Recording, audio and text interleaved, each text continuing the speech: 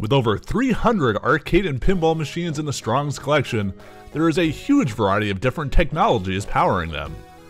From electromechanical games, to games with no microprocessor, to much newer high-definition displays powered by high-performance PCs.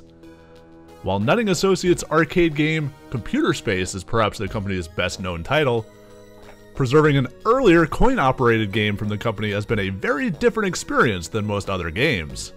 Nutting Associates formed in 1966 after founder Bill Nutting acquired the patent for EDX Teaching Machine's Knowledge Computer, a multiple-choice question-and-answer machine. Redesigned and re-released as Computer Quiz in 1967, the actual gameplay is fairly simple. A piece of trivia is displayed on the screen, allowing players to choose from 5 different answers, labeled A through E. Despite the title suggesting so, there is no computer involved, at least not how we understand them today with microprocessors. In fact, there isn't a traditional television either. Instead, a reel of film is used, with the question projected onto the front face of the machine. Film presents a host of preservation challenges, particularly when used in a game as it is with Computer Quiz. One challenge was how do we best preserve the original film? The next, how can we keep the game playable? And lastly, what can we do to best preserve the game long after any sort of film may be a viable option? Led by the Strong's conservator Hilary Ellis and arcade conservation technician Martin Reinhardt, we tackled each of those challenges. We recognized that we should avoid using the original film as much as possible, knowing that it is over 50 years old already. We can store the original film reel in one of our cold storage rooms, preserving the original film, but doing that alone would leave the game unplayable.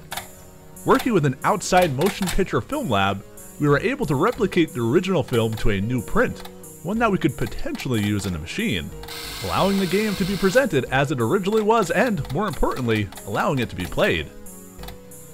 That left one more challenge, that of long-term preservation of the film's content. As part of the replication process, the original film was scanned to a digital format, which will allow the viewing of the content of the film without playing the game.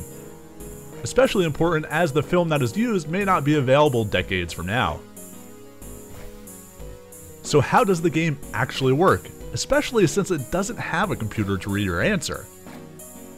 First, the film must be placed back into the machine. Each frame of the film is one question, advancing to a new slide after an answer is given, with the film continually looping so that it never truly ends. While the large majority of the film surface contains the question and potential answers, a small strip to one side, not visible to the player, hides the correct answer.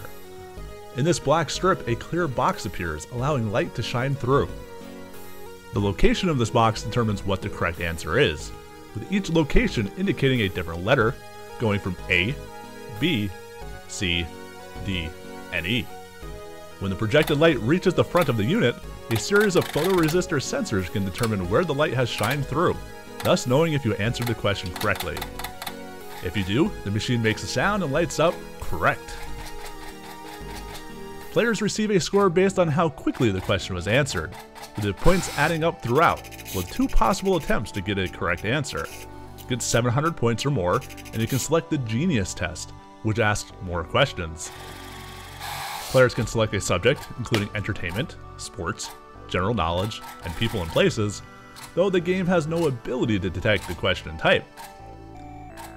Instead, the questions go in a set order following those buttons, with one question being entertainment, the next slide being sports, to general knowledge, and finally, people and places.